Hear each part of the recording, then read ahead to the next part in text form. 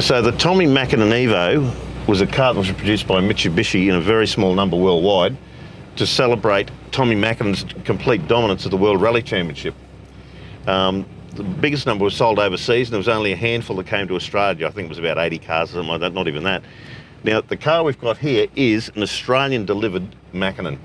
They're called a 6.5. Now, they had a lot of different parts, turbos, panels, that sort of thing, from a standard EVO 6. The 6.5s were the gun cars.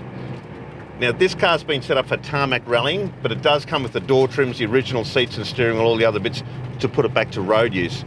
It's only travelled 70,000 Ks, and they're a great car in standard trim. This car, with the work it's had done, the suspension, the engine, all that sort of stuff, is mind-blowing. The performance is just incredible. Super quick car. This is an ideal car if you want to do a little bit of club events on the weekends, like sprints or lap dashes at Lakeside Raceway or Queensland Raceway. It's very, very well set up, but as I said, the biggest bonus with this car is Australian-delivered EVO, Tommi Makenin. Comes up this month. Tremendous car, a little bit snug in these seats, but look, everything's there. And they are super collectible, worldwide, not just in Australia, and they just keep sneaking up all the time in value.